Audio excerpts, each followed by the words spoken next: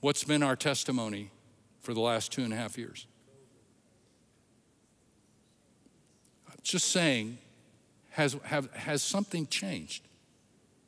Because I don't think the mission changed. I don't think the message changed. I think this is where we start getting into confusion about the me and the we. It's like, what have you given us to do? I read in the book of Revelation, it says, they overcame him by the blood of the Lamb and by the word of their testimony, and they did not love their lives so much as to shrink from death. What's the worst thing you can do to me?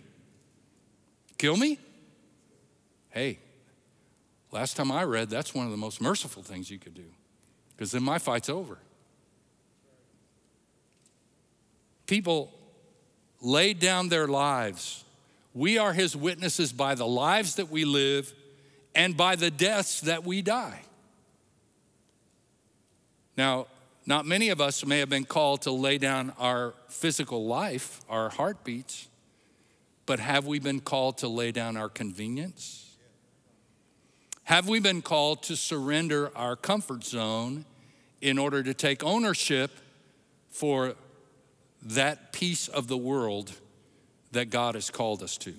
I've been around in Christian circles long enough to have been through a number of, quote, campaigns or experiences where we were given phrases to use and then go out and I used to call it the tackle and tell 'em method of evangelism. Like, I'm gonna run you down and I'm gonna share these truths with you. And what I found over the years was all of those things, as well thought out as they were, as well planned out, they were never as effective as somebody standing up and saying, let me tell you what I experience. Let me tell you how Jesus set me free.